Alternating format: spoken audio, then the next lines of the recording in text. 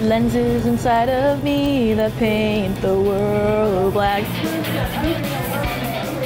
This is Robert Reed reporting for the Globe and Mail in Los Angeles at Rushcon 15, the convention for the rock band Rush.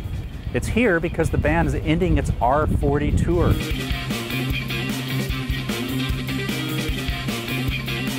Emotion sweeps over this event, where you see charity auctions and karaoke contests.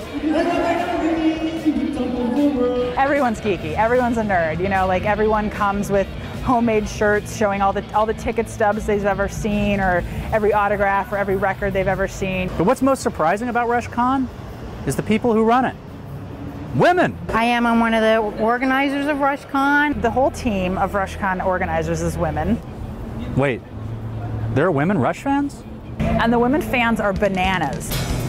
You like Rush, but you're a girl. I love to sing Rush. I am the lead singer in a Rush tribute band called The Spirit of Rush. Yeah, I can hear, like, same reason why you love the band, bro. Like, this is gonna sound super weird, but I think we can have crushes on the band members.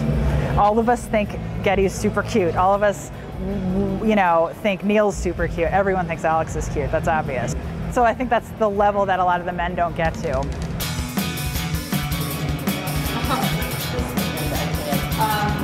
What's your TV stuff? I had to turn my insane fandom into something. I